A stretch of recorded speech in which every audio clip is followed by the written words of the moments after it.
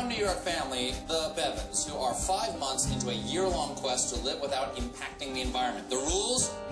No toilet paper, no incandescent bulbs, or disposable razors, or magazines, or newspapers, television, planes, trains, automobiles, elevators, plastic bags, or shopping for anything new. Joining us now is the writer and self-proclaimed no-impact man, Colin Bevin. Can we begin tonight? As long as it tastes good, as long as it... No, it first starts with, man, does it look good?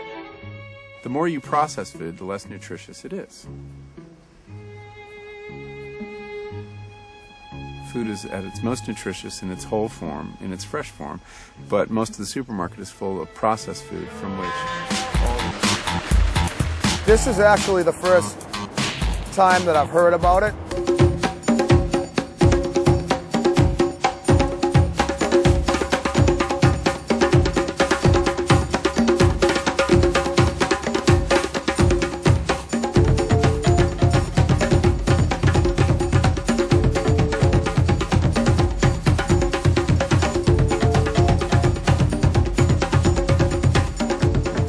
Trying to find a volunteer who'd be willing to keep their garbage for 3 months to store their garbage. How much garbage will you have at the end of this? But what's going on in America, where 100 billion plastic shopping bags are used yearly? Not much.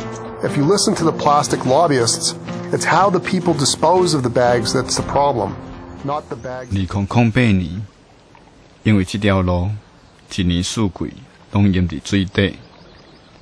因此，云林县政府宣布封锁道路。伊是台湾第一条因为地站下陷而被封锁的道路。